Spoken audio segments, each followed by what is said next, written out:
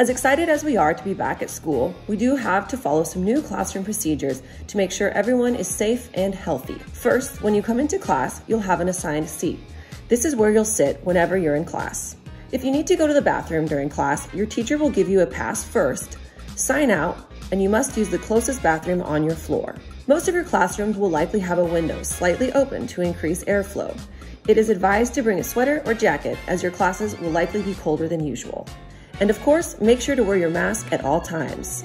When class is almost over, your teacher will ask you to pack up your things and wipe off your desk.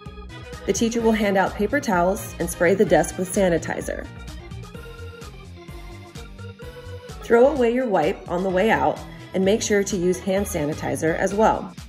Then proceed directly to your next class or the nearest exit.